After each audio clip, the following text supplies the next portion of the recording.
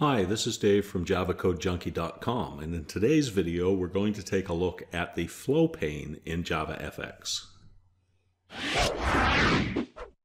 If this is your first time here, or if your goal is to learn all about JavaFX, please take a moment to subscribe and click the bell icon to be notified when I publish new videos.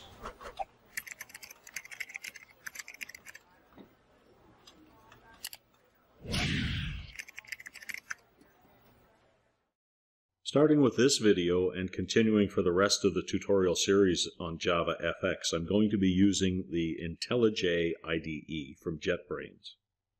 So let's get started and create a new project. It's a JavaFX project, JavaFX application, so we'll click Next. And for the project name, I'll call it FlowPane Explorer.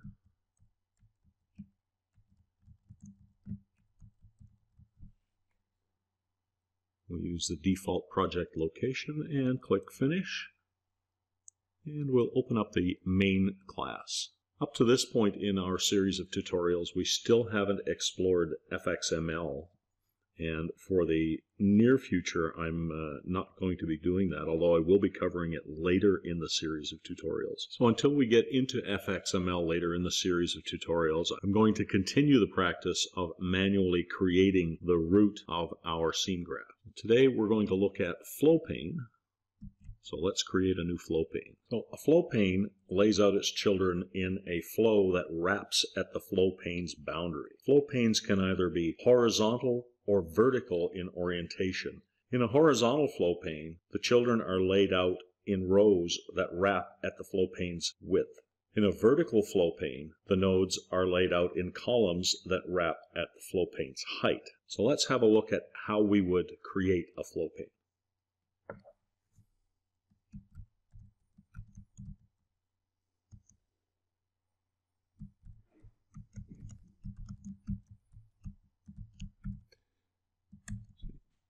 Easiest way to create one is to use the noArgument constructor. We'll change the default title that was set by IntelliJ to FlowPane Explorer.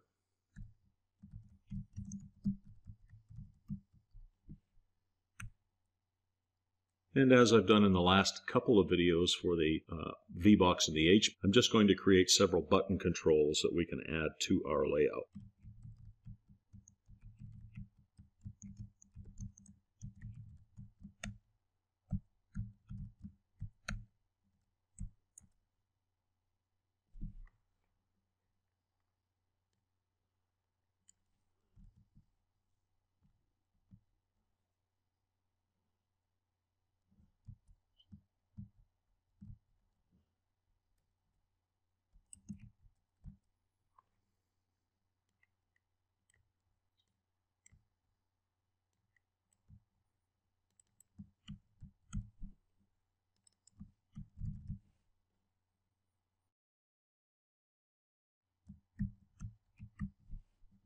Just import the button class. We'll add our 4 buttons to the FlowPane. Now the FlowPane by default has a horizontal orientation, so they'll be laid out in a single row from left to right.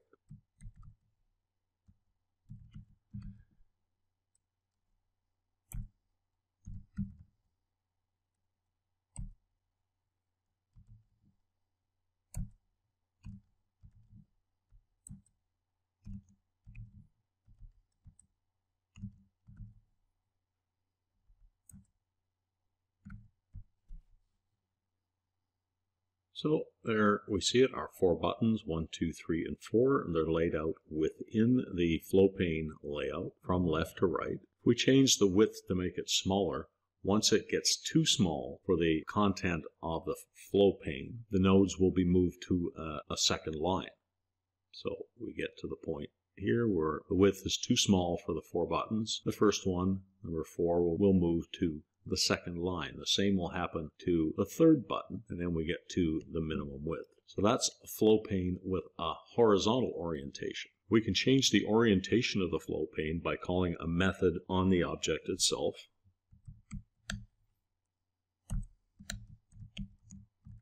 And since we're already using a horizontal orientation, which is the default, we're going to change it to a vertical orientation by choosing orientation.vertical. When we run this, you should see that the 4 buttons, instead of being aligned from left to right in a single row, they will be aligned in a single column from top to bottom. There we are, 1, 2, 3, 4 in a single column from top to bottom. And the same sort of behavior will happen when the height of our layout gets too small for the 4 of them to remain in a single column, in this case because of the orientation being vertical. We get to the point where they are no longer able to be in a single column. 4 will move up to the second column, and then if we resize the height to be a little smaller, button number 3 will also move up. And one other thing that we can do with a FlowPane is to set the horizontal and or vertical gap, which sets the amount of space between the child nodes within the FlowPane itself. Again, that's done by calling a method on the object. We're going to set the horizontal gap.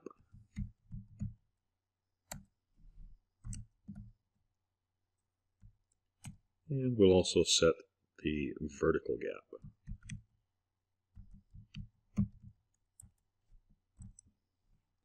And let's run that and see how it looks. So we have 10 pixels of space here we see between the first, the second, the third, and the third and the fourth. If we were to decrease the height of the layout beyond that necessary for them all to be in a single column, we'll see that we also have the 10 pixel space on our horizontal gap.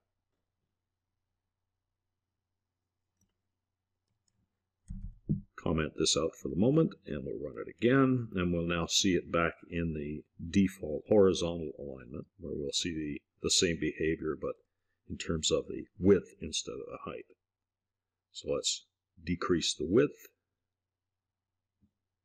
and we move down to the next line. We see the vertical gap of the 10 pixels. We continue, and vertical gap of the 10 pixels, and you also see the horizontal gap of 10 pixels. You can also set the alignment of the children in the flow layout.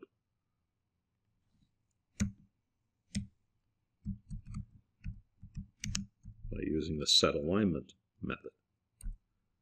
And one of the constants in the POS.